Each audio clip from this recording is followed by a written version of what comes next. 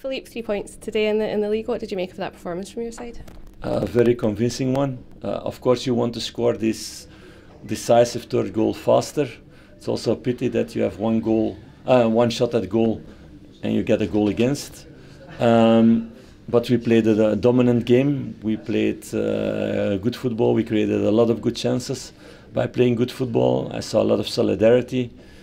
I saw a lot of hunger, desire to show the fans, to give the fans the best.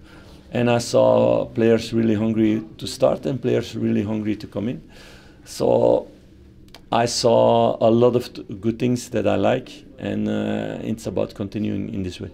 James Tavernier obviously got that opening goal today. That makes him the UK's highest scoring defender. How big of an impact is he in this squad, not only with his contribution but obviously his influence too?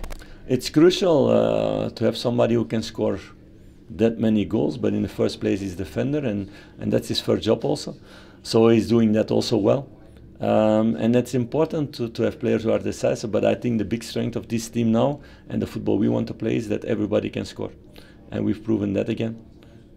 We have different players scoring goals, not only strikers or wingers, but also our midfielders or our defenders who can score goals. And that's much more difficult for opponents to stop. And in that way, it's important every game to find where we can find spaces and who can come free to score the decisive goal. So I'm really happy with the 3 goals we scored, because there were 3 goals with high quality. That period of first half injury time when Hibs obviously got the equaliser, how happy were you with the reaction from your players to obviously go back in at the break with the lead? Yeah, happy is not a word anymore, because that was in the beginning, that I was happy that they did the things we talked about. Now I expect it.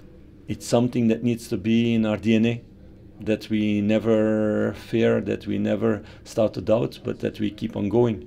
And that's what this team has proven last couple of months, that they're able to do that, not one time, but several times already. And it's a really important thing in football, not to look behind, but to look forward and to believe in yourself and your teammates.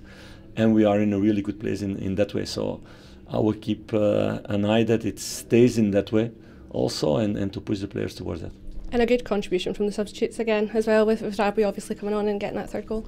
Yes, and it's been a thing we've been working on a lot with Rabi, because it was for me one of the things he was lacking, and he didn't have enough control in his shots, not scoring enough goals with his qualities. So I'm really happy to see it in the game also, because we saw it more and more in the trainings. And like this is difficult to stop if he keeps that control. So happy for him and happy for the team. And a big week now on the training pitch ahead of the Old Firm next week. It's not often you get a full week with the squad on the pitch. How beneficial can that be for you? It's important, of course, to have a good training week also. We have several players coming out of injury who need a lot of extra work to become stronger. It's important also that I could give minutes to several of those today to gain rhythm, and for the rest also to be ready for our game in the weekend and with all squad.